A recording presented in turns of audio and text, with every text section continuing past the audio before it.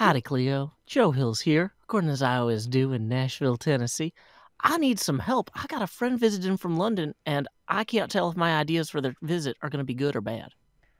Oh, okay. Well, we can do that. I can. You have other British friends? I'm so insulted.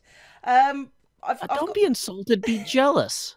be jealous. You could have flown here. You chose not to. I You should be did. regretting your own life choices right now. There's a lot. There's a lot going on here. I mean, yeah, my life choices are questionable at best, but I've got a project I need doing um under the ocean. I'm not trying to murder you, by the way. Oh, But my okay. Because project is deep under the ocean. It's a real thing. It's not just a murder hole. okay.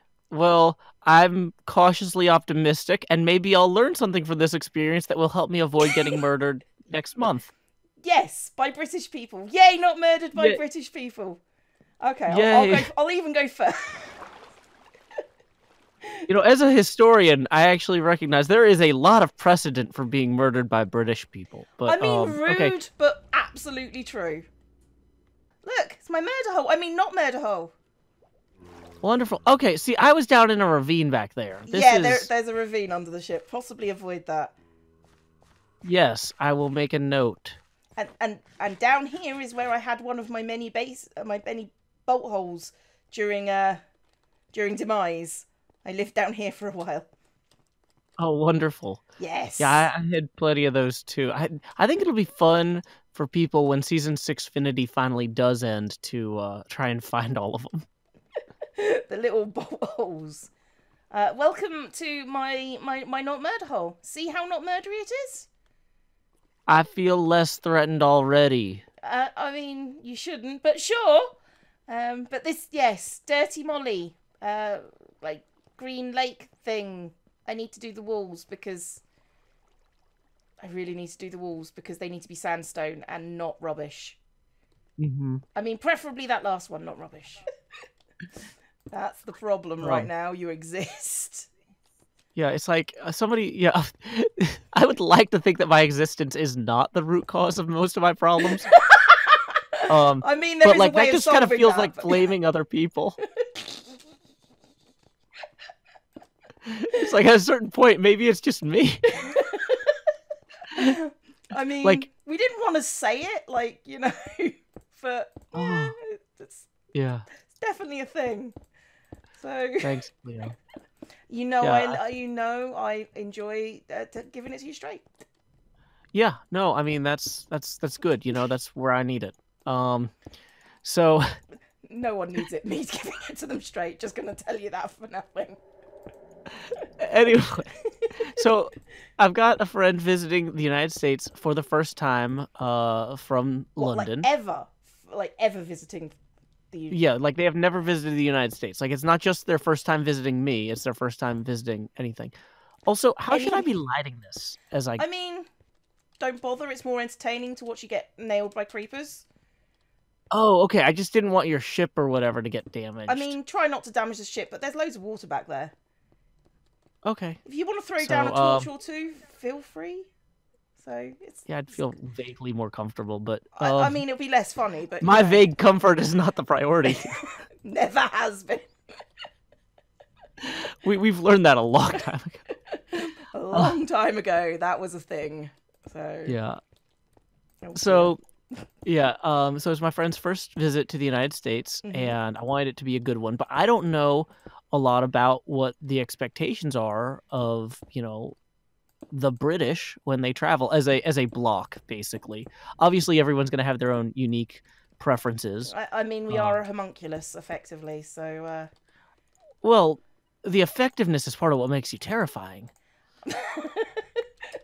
yeah, it would be less terrifying as an ineffective homunculus. So that is true. Of course. So, Okay, what are okay. your plans? Is the question, I guess. Well, so some of it's plans and some of it's like Should I activities or not do this? attitudes. Like, is it rude if I insist we both speak English so I can practice in case I visit London? I mean, we feel more comfortable speaking English. But if you decide you want to practice your Swahili, I don't think that's necessarily insulting. It's just a thing that you do. It's the unique Joe Hill's difference. Yeah, okay. So that was on my list, is how many times should I use the words the Joe Hill's difference, and should I have a t-shirt printed with it? But I mean, I already assumed you had a Joe Hill's difference t-shirt, and if you don't, marketing opportunity. so one thing we have in Nashville is a full-scale model of the Greek Parthenon. Yes, you may have mentioned this once or twice.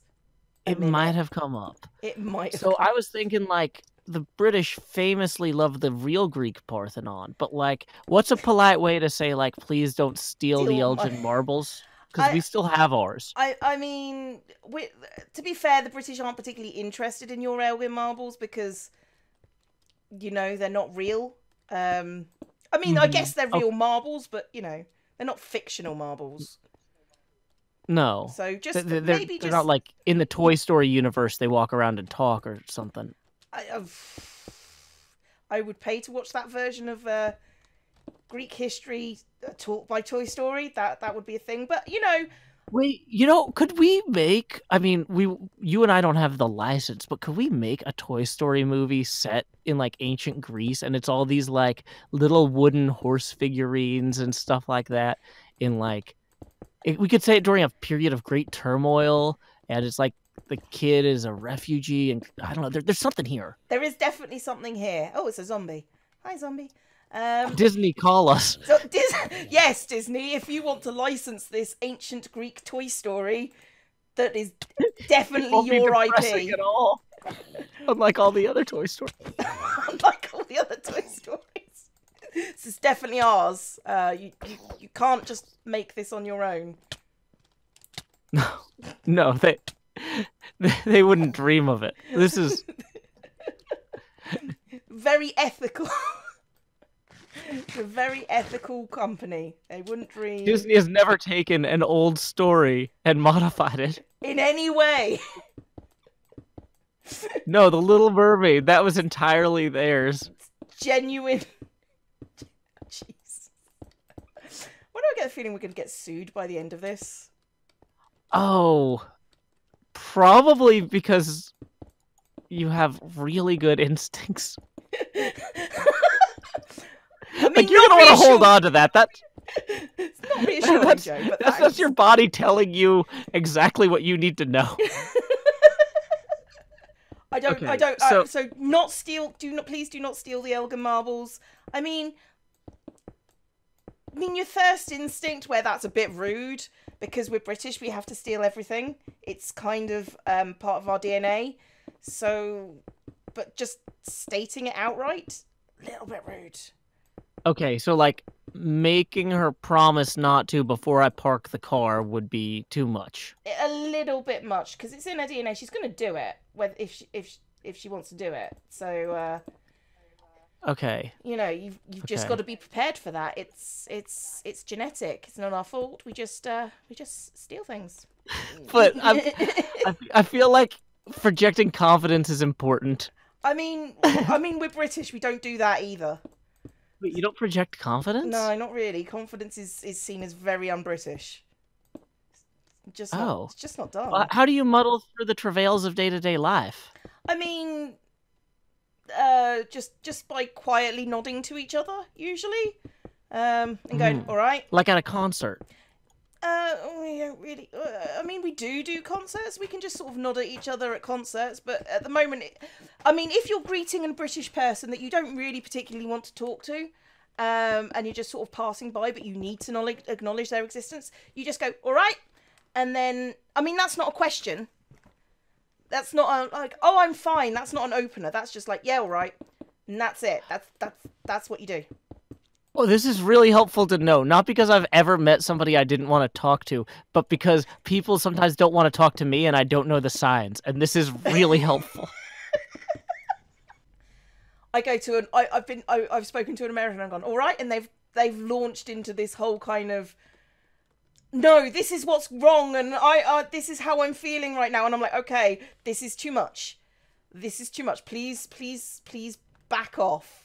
I do not feel comfortable with one, knowing this much about your life, and two, just having this conversation when I was literally just going, okay, and that was all I was doing. So it's a really bizarre moment of time in my life. So yeah. Yeah. I'm also like recalling all the times I've spoken to you. I'm like, oh my gosh, that was me like 8 times. Whoops, sorry, Cleo. I mean, I still talk to you, so it wasn't that bad, obviously. Yeah. So I try to make my overshares entertaining at least. They usually have a few zingers in there, some wordplay. I mean, we're friends, so I mean, I assume. So I mean, yeah, I've been assuming so too. Like, but that's the thing is, I'm like, oh no. Oh no, are we just co-workers? Is that what we're here? Are we colleagues? Oh, well, that's bad. That's embarrassing if that's the case. Okay, let's just assume we're friends and let's move on. Okay. So, friend. Yeah, being British is, we've had a whole thing about how British people are recently. You may have heard about it on the news. Yes, Cleo, we have the news here, and they criticize the British too. Don't worry. Oh, good. Okay. I hope they criticize the British as much as we criticize the Americans. Well, we probably have it covered. So, not all of our viewers might know what iron brew is. Oh. I didn't know what it was until recently when I took a photograph of the British area of the grocery store and said, what here should I try? But and it's was told made to try in Scotland from girders. Yeah, apparently.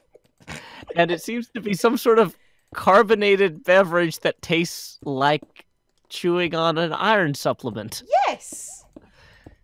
Is that a fair assessment? I mean, I hate iron brew, but then I'm not Scottish, so I'm allowed to hate iron brew. It's a very it is the Scottish beverage, more popular than Coke. Okay, so if I was gonna say like share Sundrop, which I don't know if you've heard me talk about this, but Sundrop is like a grapefruit derived soda that's from the South, and there's a bottling plant near where I went to high school. Oh, okay. It was a beverage designed when it was first conceived to cut moonshine. I don't know. Do you drink a lot of moonshine, Cleo? No, I do not drink a huge amount of alcohol, particularly alcohol that has been brewed in bathtubs. Okay, so moonshine doesn't taste good. So if you imagine how difficult it would be to make something that could make moonshine palatable. That's not going to go well. I see. So, I so appreciate, Sundrop by the way, is like the opposite of iron brew because instead of tasting terrible, it tastes really good.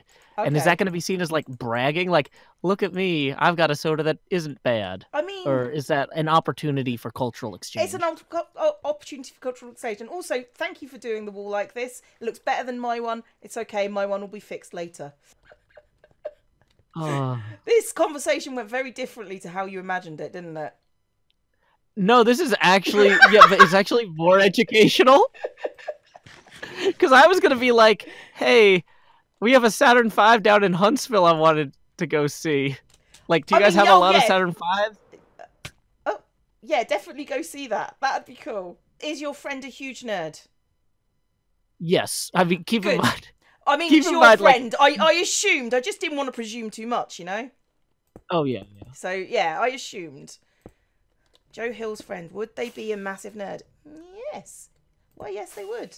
That is a thing. I mean, not everybody who hangs out with me is a massive nerd, but, like, the odds are pretty good. Like a 90% ratio. Yeah, I mean... Because, like, if you don't want to hear me talking about space all the time, then you're probably figured that out. In the wrong place. Yeah, you had every opportunity to get away. You knew what you were getting into by this point. Oh, so, precisely, yeah. Yeah. You know. But to be fair, nerding out about space and stuff is a thing for you. So, yeah. Mm-hmm. If you didn't know, well, then surely at that point it's on them. Yeah, I want to be a good host. I don't want to be like, expecting that they're going to share every interest I have. I mean, but at the same time, like, I mean, you're America. You have rockets. Already yeah. You've got like a massive kind of cultural cachet you can use there. So, Cleo, that's a lot of the things I was thinking about doing. I have a few more, but before we move on, are there any things that you think of or that you've known people who visited America where you're like, oh, well, you have to do that while you're in America? I mean, considering I'm actually going to America recently, me and my sister have been thinking about that sort of thing a lot. And to be honest, it's the thing that the things that you probably take for granted, as in like visiting a Denny's is what we want to do, because we don't have those sorts of things. So, or an IHOP or stuff like that, like the weird things that you just sort of take for granted. Wait.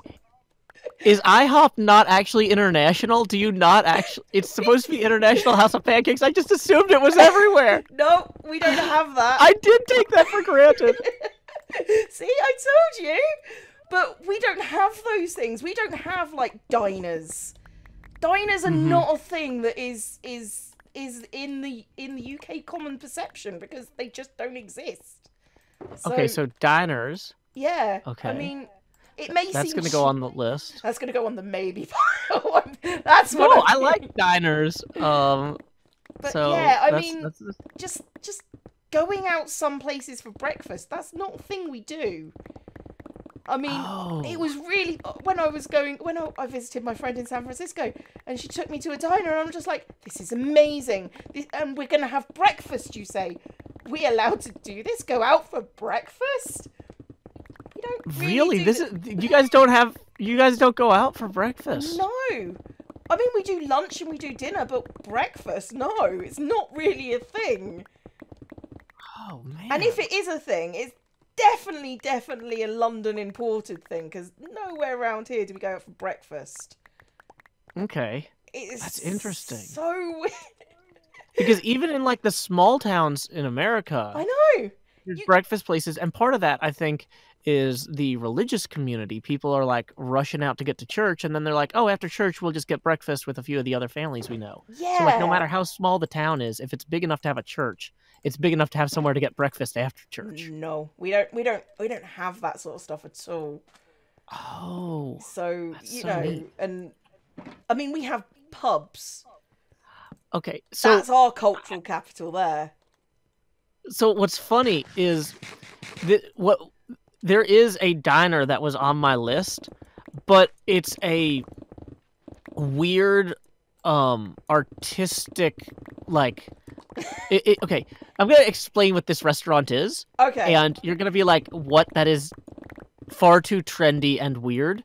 So it is a 6-story restaurant where each floor is like a different diner, and they have different menus on each floor. That sounds so cool. And the top is a rooftop bar. Okay, this is a thing that we would never have. But the thing is, I've realized now that like if we don't go to like a normal diner, like some of the it's like, gonna be lost. Oh, I'm having a very Dora moment. We did it! Have you seen that Dora movie? No! It looks creepy as balls! Oh, it is trippy! Oh my god. The junior novelization of the Dora the Explorer book, of the Dora the Explorer film, is like they channeled Douglas Adams' ghost in a seance and forced him to explain Dora the Explorer for 100 pages. And, like, I'm looking at the Amazon, like, excerpt of this book, because it only has, like, the first 8 pages. Mm-hmm. And I'm just like, there's no way this is real. Somebody like, at the publishing company just sent a fake 8-page fan fiction to Amazon as a placeholder, because they didn't have the real one done yet. But I don't know. So I got the book, through a local bookseller. And here's the thing, too. I wanted to make sure that it wasn't just Amazon's well that was poisoned. Maybe somebody was screwing with Amazon. So I went through a separate bookseller and got a copy of this book to read to my daughter, which we did every night for weeks. Oh, God. Maybe not weeks, like a week and a half. It wasn't that long. But, oh my goodness, it is insane. And so then I was like, well, now we have to see the movie because I don't know how you would make a movie out of this. Weird. The whole thing is weird. Anyway, I just... Oh, that's going in, by the way. It's like I'm getting that 1,000-yard stare like, Cleo, you don't understand. You weren't there, man. You weren't there. You weren't there. You don't know, man. You don't know what I've seen. Yeah. Oh. But anyway, yeah, if you have very low expectations of like... Oh, absolutely, of just like everything. Yeah. Like, I'm watching this film and I'm just like, they made choices. Like, choices were made. Choices were made. This is very intentional. Like, because sometimes you go to kids stuff and they're just like, they're just coasting. Yeah. But I'm just like, they worked really hard to accomplish every part of this. And I'm not sure why. And the funny thing about the book was that the asides that the narrator, like I said, it was a very Hitchhiker's Guide type of voice. Mm-hmm. The asides that the narrator makes are things that I would say when I was reading a book to her. So she had to follow along to figure out if it was me making an aside or the narrator making an aside. Okay. Because she kept being like, wait, Daddy, is that in the book or are you asking? I feel like I need to read the book to fully appreciate the movie. No, that's the thing, is the book is full of things like, Dora turns towards you and says, "Can you say delicioso?" We're not sure that she can actually see you or hear you, but if you'd like to say delicioso, you can say it now. That